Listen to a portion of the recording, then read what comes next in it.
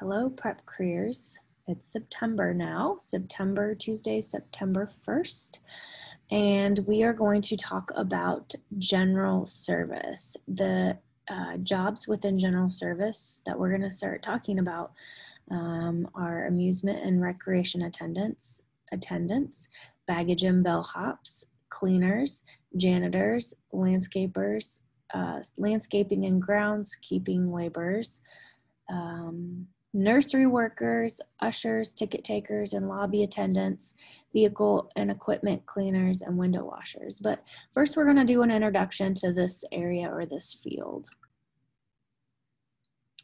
General service. From office buildings to gyms, from homes to movie theaters, these jobs can be found in many settings. The workers in these jobs provide services for many people at home, work, or play. These are services not connected to health or food.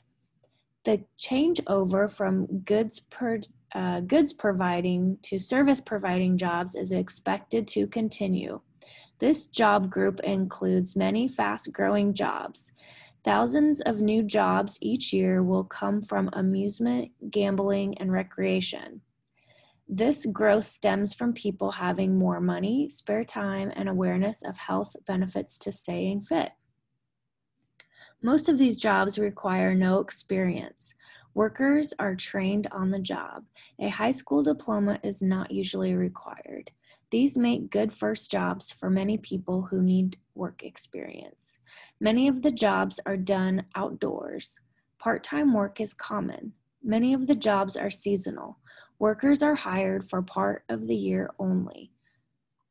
The work in these jobs can be hard and hectic. For some jobs, at times such as the off-season or overnight, work is slow and tiresome.